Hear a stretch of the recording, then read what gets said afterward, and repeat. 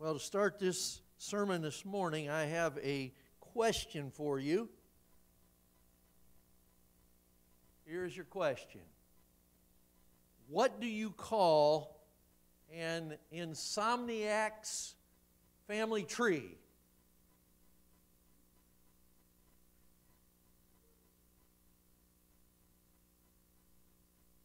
Time's up. You call it a napkin.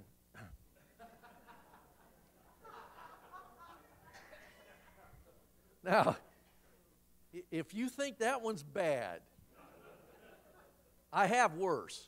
All right, I just want to tell you, but I want to talk to you a little bit this morning about the genealogy of Jesus. Doesn't that sound exciting? Aren't you glad you fought your way through the fog to come hear about a genealogy this morning?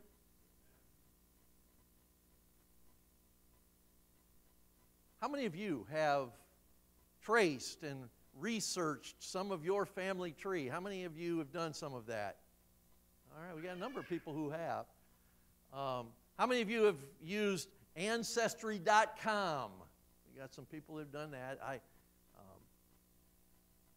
I studied mine a while back, and I did it real quick, and I didn't like what I found.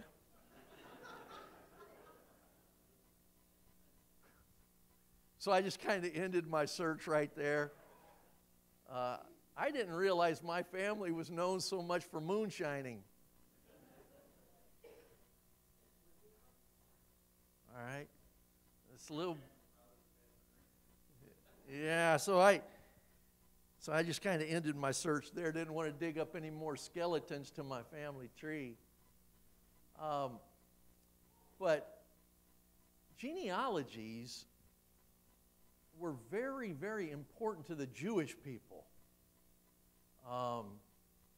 Now, for most of us, if we're on the one-year Bible reading program and we get to a genealogy, well, you have to read it to say that you've read the whole Bible in a year, so most of us speed read it, all right, and just zoom right past it. I know in my Bible reading, I usually start out real well at the beginning of the year, and I have some momentum going till I get to like 1 Chronicles chapter 1 through 9, where all 9 chapters are genealogies.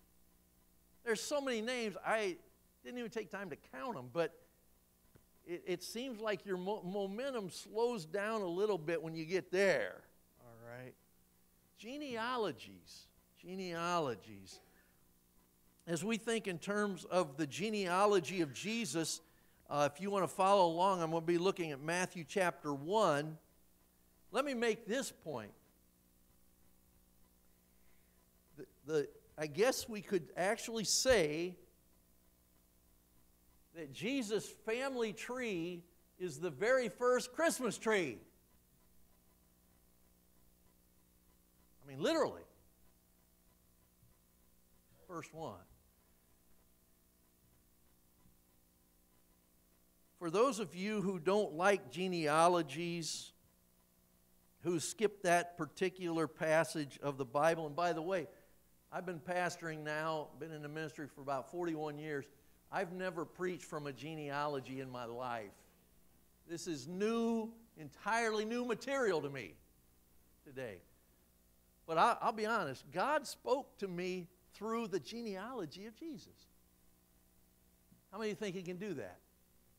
How many of you think that the Bible says in 2 Timothy chapter 3, verse 16 and 17, all Scripture is God-breathed and is useful for teaching, rebuking, correcting, and training in righteousness, so that the man of God may be thoroughly equipped for every good work. All Scripture. That includes the genealogies. They're profitable. There's a reason why they are in the Bible. And so that's kind of what I want to preach on this morning. To us, the genealogy of Jesus would have been kind of a strange place to begin the New Testament. after 400 silent years where God did not speak to his people. And then we begin here with a genealogy. But to the Jewish people, this would have been the perfect way to begin talking about Jesus, was his genealogy. It's a perfect place to begin. All right. They wouldn't have thought of any other way to begin the book of Matthew than this. Let me give you some reasons why genealogies were so important to the Jewish people. The first one was they determined the priesthood. All right? The genealogies, you had to be a descendant of Levi, the tribe of Levi, in order to be a priest. So they had to be able to trace their genealogy to the fact that they were of the tribe of Levi, otherwise they couldn't be a priest. Another one was the genealogies were important in determining who the heirs to the throne were going to be, who the kings were going to be. It was all about your genealogy, Genealogies were used to determine inheritance rights. How the promised land was going to be divided up, because the promised land was divided up among the tribes. Okay? So you had to know your genealogy so you knew what was going to be your land inheritance. All right? This was very important to the Jewish people. For us today, we can blow off our genealogies, and it doesn't seem to really matter a whole lot. But it mattered to them. All right? It was important to them. And I guarantee you, it wasn't just important to them, it was very interesting to them. They would have loved this passage right here. They would have loved it. Now, another thing, in Luke chapter 2, verses 1 and 3, the only way that you could be sure about your ancestral hometown was to know your genealogy. All right? It's the only way. This is a huge part of the Christmas story. The genealogy is a huge part, okay? Because in Luke chapter 2, Caesar Augustus issued a decree that a census would be taken of the entire Roman world, and everyone went to his own town to register. So Joseph also went up from the town of Nazareth in Galilee to Judea, because he belonged to the house and line of David. He went there to register with Mary. This is all genealogically based. He had to find out where his town of ancestry was so that he could go register for this tax. Okay? You had to go register for the tax in your town of ancestry, but you could pay the tax in your hometown where you were living at that time. Joseph and Mary did not go to Bethlehem to pay a tax. They went to register for a tax that they would pay in Nazareth. All right? But they had to know, what is the ancestral town? What is our ancestral town? And by the way, it was the same town for Joseph and Mary. They both were descendants of David, and their ancestral town was Bethlehem.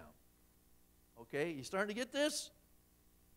Now, I want to look at another real interesting thought. When you start studying genealogies and how important they are to the Jewish people, in 70 A.D., a Roman general led his troops, a Roman general by the name of Titus. He would go on to, later on, he would become an emperor of Rome, but he led his troops into Jerusalem. They destroyed the temple. They destroyed the city of Jerusalem. Guess what else they destroyed? All of the genealogical records of the Jewish people. All right? All destroyed. There is not one Jewish person who is alive today who has the records to their ancestry. They were all destroyed. This is devastating to the Jewish people. We can't trace our ancestry because the record's been destroyed. But there's something real cool that I want to share with you this morning. You get to Revelation chapter 7. And in Revelation chapter 7, you have the 144,000 witnesses who will be witnesses for Christ during the tribulation period. Revelation 7 specifically states there will be 12,000 Jews from each of the 12 tribes. Add that up, that's 144,000 Jews.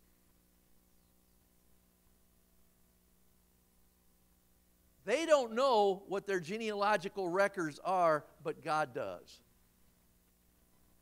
See, He is not dependent upon genealogical records in order to prove ancestry. God knows every single one of those 144,000 that are going to be witnesses of His. He knows what tribe they are from, and He knows every single one of them by name. Just percolate on that a little bit. It's amazing. They don't know who they are. He knows who they are. That's the only thing that matters. It's the only thing that matters. So let's look at Matthew chapter 1, verse 1. A record of the genealogy of Jesus Christ. Well, let's start with the name Jesus and the title Christ. Christ is not Jesus' last name. All right? A lot of people think His name's Jesus Christ. It's not. Jesus is His first name, Savior. Christ means the Messiah, the anointed one. All right? So we've got a genealogy of Jesus the Savior, who is the Messiah, the anointed one. And the first thing it says here, He's the son of David, He's the son of Abraham. That is actually in reverse order. Abraham came before David. So why would David be first? Why would he come first? Let me give you some thoughts here. 2 Samuel chapter 7, verses 12 and 13. God gives a promise to King David. He says, when your days are over and you rest with your fathers, I will raise up your offspring to succeed you, who will come from your own body, and I will establish his kingdom. He is the one who will build a house for my name, and I will be his father, and he will be my son. Who is that a reference to? David's son who would build a house, build a temple. Solomon, it's obvious. By the way, Solomon was not David's firstborn son. Solomon was David's 10th son.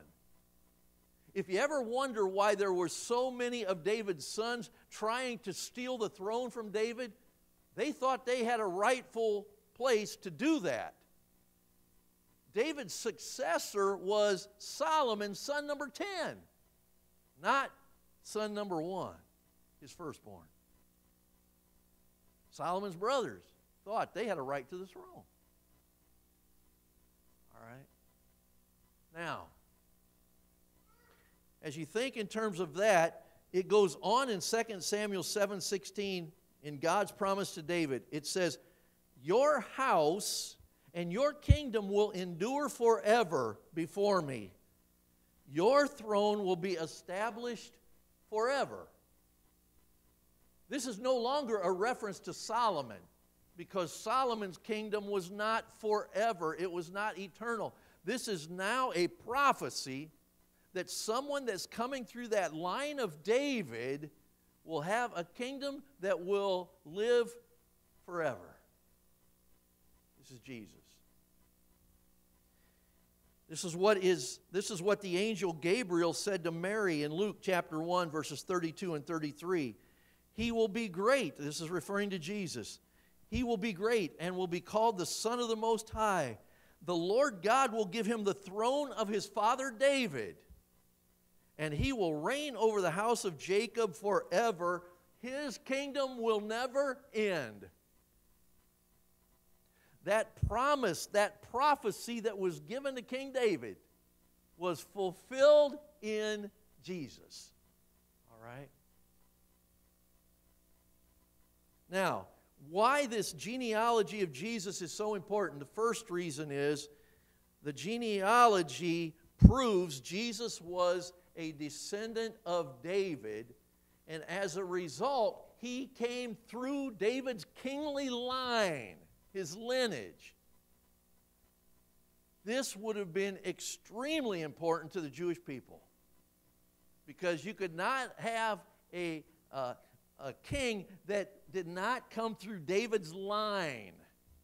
All right? That was the prophecy. Jesus was a fulfillment of that prophecy. In order for Jesus to qualify as the Messiah, he must be a literal, physical descendant of David. And both Joseph and Mary were descendants of David. Now, this is where it gets confusing. And if you're a little confused by this, I understand. Hopefully I can shine a little light on some things about Joseph being a descendant of David, and it gets a little confusing here. Okay? But we'll look at that. If you look at verse 16 of the genealogy of Jesus in Matthew 1, and Jacob, the father of Joseph, the husband of Mary, of whom was born Jesus, who is called Christ. Matthew does not say that Joseph was the father of Jesus. This is very clever. All right? How does he refer to Joseph? Joseph is the husband of Mary. Joseph was not the physical, biological father of Jesus, and that's what Matthew is alluding to here. But he's saying Joseph is the legal father, the legal earthly father of Jesus. And he was a descendant of David. Okay? Now, if you're confused by that, let me confuse you a little more.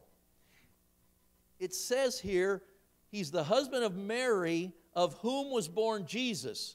That whom is feminine. It modifies Mary. Jesus was born of Mary. He doesn't say Jesus was born of Joseph. Joseph was the husband of Mary. That's very important. Okay? Very important. However, in Jesus' day, the Jews believed that Joseph was the physical, biological father of Jesus. That's what the Jews believed. They were wrong, but that's what they believed. And by the way, that's what you and I probably would have believed. And I want you to think about this. Throughout their marriage, Joseph and Mary were considered by everyone as being the parents of an illegitimate child.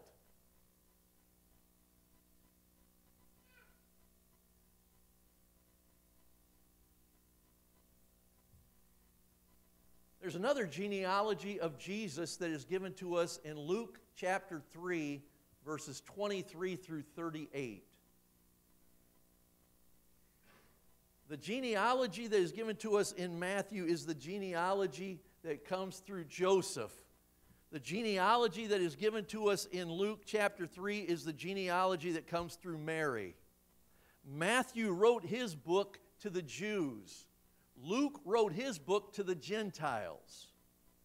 Luke is the only Gentile writer of the New Testament that we have. Very unique in that sense. All right. Now, Luke, in giving the genealogy of Jesus, beginning at verse 23, says something very interesting about Joseph. He says this about Jesus: he was the son, so it was thought, of Joseph. Now don't miss that, because that's what the Jewish people thought. Jesus was the son, so it was thought, of Joseph. Okay?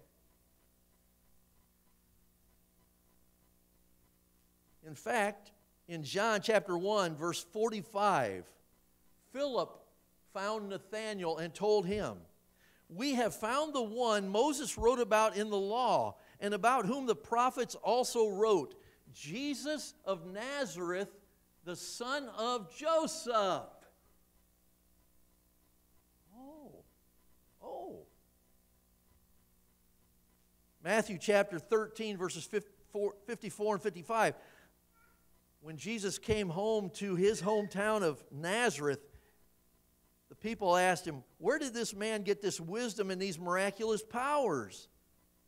Isn't this the carpenter's son? Isn't his mother's name Mary?"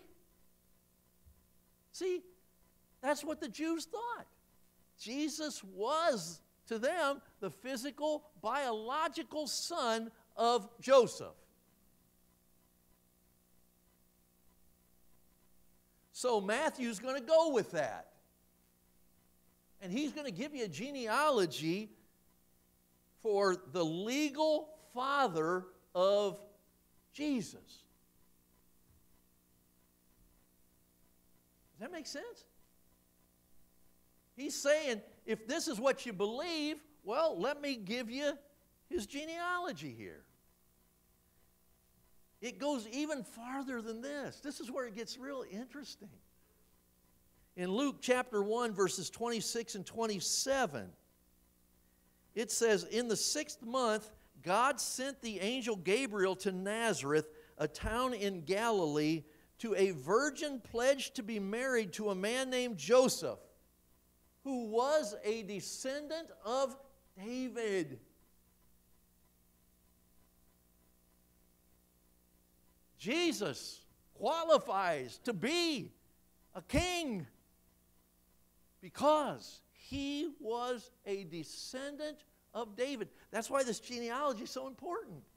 It proves that Jesus was the Messiah. It proves that Jesus was the Anointed One that was promised and prophesied to King David clear back in 2 Samuel chapter 7. How many of you think you really know the Christmas story now? See, this is the stuff that bothers me. We've gone to church for so long, we think we know these stories by heart, and then when a pastor gets up to preach, we get bored and we tune him out. "Oh, I know all about that." Really? Did you know what I just said? That's the Christmas story, my friends. There's a lot more to it than what we think. A lot more to it. So that's the first reason. The genealogy proved that Jesus was a descendant of David. The second thing that it's very important for, the genealogy establishes Jesus as a historical figure. Very important. You see, our faith is not based on myth or legend. Our faith is based on facts. Jesus actually walked this earth as a man. We have proof. He has a genealogy.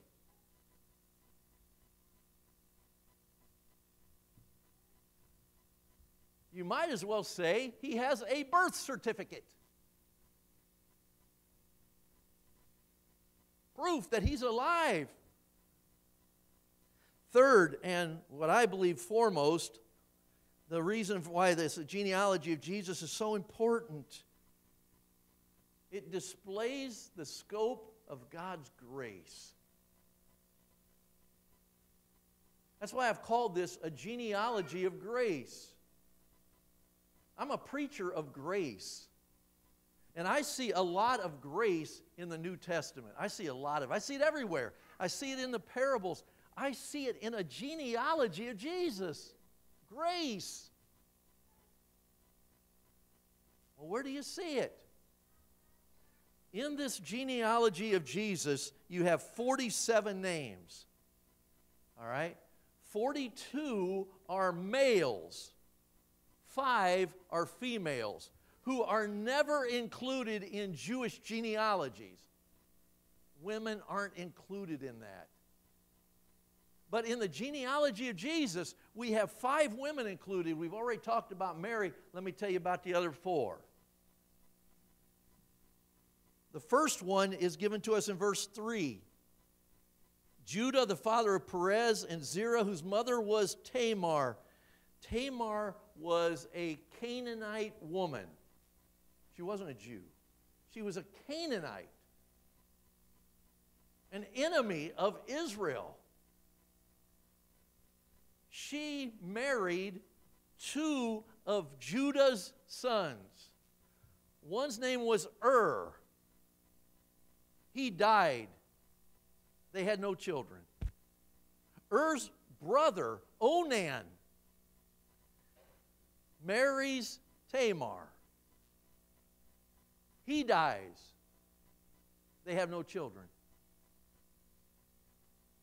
There's a third son, but Judah's not real prone in wanting him to marry Tamar. Can you understand why? Everybody she marries dies.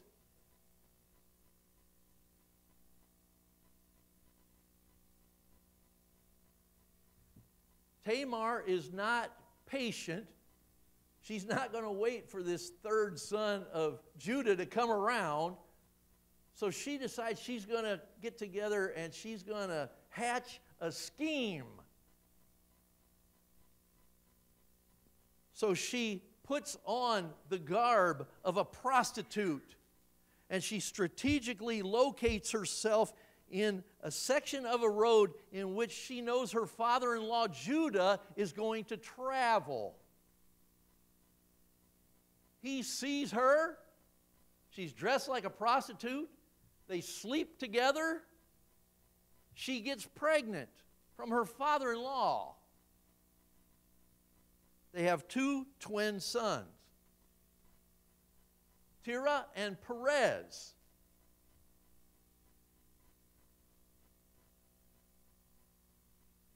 This is a woman who's included in Jesus' genealogy. Let me give you the next one. Rahab.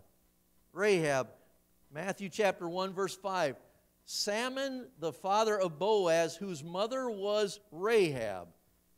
Rahab also was a Canaanite, not an Israelite. She's a Canaanite. She comes on the scene in Joshua chapter 2. She wears the label throughout the Bible, prostitute. By the way, it's much easier to give people labels today than it is to love them. Our society's pretty good at labeling people. We're not so good at loving people. So we have Rahab.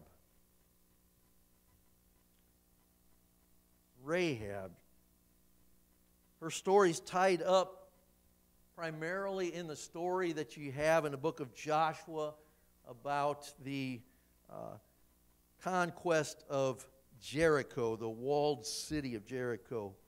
Hebrews 11:31 says, by faith the prostitute Rahab, because she welcomed the spies, was not killed with those who were disobedient. Rahab, somewhere along the line, became a believer in the God of Israel. That's why Hebrews chapter 11, verse 31 could start out with that verse, by faith. All right? By faith. She was the mother of Boaz. We'll get back to that. Who was the father of Obed, who was the father of Jesse, who was the father of King David. Rahab was King David's two greats, great-great-grandmother. Rahab, David's great-great-grandmother, a former prostitute. Interesting, isn't it? Huh. Let me give you the third one. Ruth, also mentioned in verse 5. Boaz, the father of Obed, whose mother was Ruth. Ruth was a Moabite. They were enemies of Israel. She's a Moabite. Boaz, however, said this about Ruth. In Ruth chapter 3, verse 11, all my fellow townsmen know that you are a woman of noble character. She was a Proverbs 31 woman, Ruth. King James says she was a virtuous woman. A virtuous woman. Well, Ruth became King David's just one great-grandmother. Ruth. And that's how a person from a hated nation of Moab entered into the line of the Messiah. The fourth woman that is mentioned here is mentioned in verse 6. David was the father of Solomon, whose mother had been Uriah's wife. She is not even given her name here. She is referred to as Uriah's wife. We know her as Bathsheba. Woman number 4. Bathsheba. She actually was an Israelite. We're told in 1 Chronicles chapter 3, verse 5 that her father's name was Amiel. Amiel. The story of Bathsheba's adultery with King David is so well known that I don't even need to go into it. Don't even need to go there this morning. Think of those 4 women. 3 are Gentiles, not Jews. Gentiles included in the genealogy of Jesus.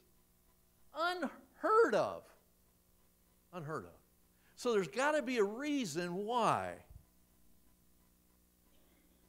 Of these 4 women, 3 are involved in some form of sexual immorality. 2 are involved in prostitution. 1 is an adulteress. All 4, however, are in the line that leads to Jesus Christ. Now, most of us would have cut these branches off our family tree.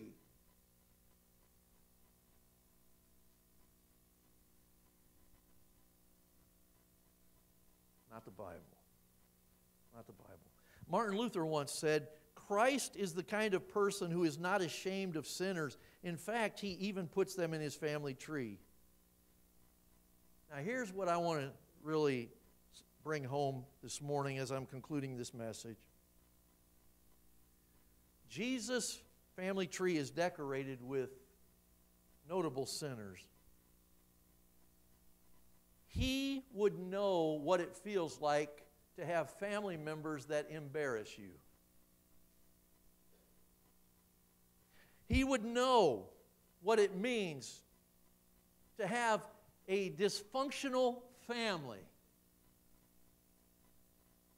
He would know what it is to be a part of a family where there was a lot of brokenness and pain. You look at his family tree. There's brokenness, there's pain everywhere in this family tree. Maybe yours is that way. It wasn't until just a few years ago I began to realize that that was the way my family tree was. For a while, it seemed like our family was the kind of the Norman Rockwell family. And I'm not sure exactly where it started to happen to our family.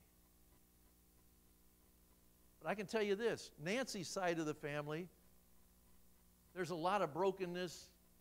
There is a lot of pain and dysfunction in her side of the family. We'll be seeing them this afternoon in Decatur, Indiana. My side of the family, There's a lot of brokenness on my side of the family and a lot of pain involved in my family tree. Some of you, maybe you're not in the best relationship with some of your family members that you're going to see this Christmas. You might even be dreading it. I've met people, they don't look forward to Christmas because they have to get together with their family, that they have the relationship's broken down. It's going south on them. You might be the only Christian in your entire family, and you're not looking forward to the way that some of your other family members celebrate Christmas, because they don't celebrate like you do. I want you to know, Jesus says, I understand. I understand what you're going through. I understand it. Look at my family tree. Look at my family tree. When you read the stories of these 4 women and of the men on the list, you aren't supposed to focus on the sin, but on the grace of God. The hero of this story, the hero of this genealogy is God Himself. His grace shines through the blackest of human sin as He chooses flawed men and women and places them in Jesus' family tree. And He says, I understand brokenness. I understand pain. I understand family dysfunction. I understand it all. Let's pray. Father God, I thank You for including these women in this family tree.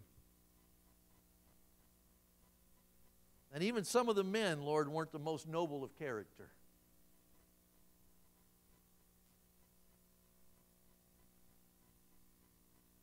But You've spoken to me this week about this whole idea of Jesus understands. I never saw it that way before. His genealogy proves Your grace. It proves that He understands what some of us who are a part of families that are far from perfect, dysfunctional in their own right, Jesus can relate, and I thank You for that. I pray for anyone who's here today that really is dreading getting together with family over Christmas. I pray, Father, that somehow You will minister to them, that You will use them, if they're the only believer in their entire family, that somehow, Lord, You will use them as a tremendous witness this Christmas. That You will open up doors of opportunity, not to force in the gospel, but doors of opportunity that they would sense the leading of Your Holy Spirit. Give them the right words. I pray these things in Jesus' name. And I thank You for this genealogy of grace. It's in Jesus' name I pray, amen. Amen. You are dismissed.